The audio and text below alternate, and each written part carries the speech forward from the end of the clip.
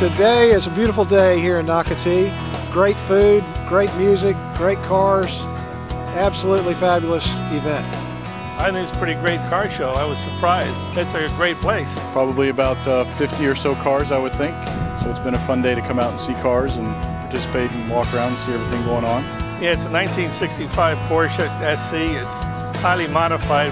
We used to race the car at Eastports Modified when we first got the car, but it's now street drivable. This is a 1945 Ford GPW, which is an old World War II Army Jeep, and it's outfitted as it would have appeared in the European Theater of Operations in World War II. A little piece of history when America defended the world. So it's a great vehicle, great historical timepiece, and it's a great hobby. So it's always a fun thing to come to the farmers market to see everything that they've got, all the different vendors that come out.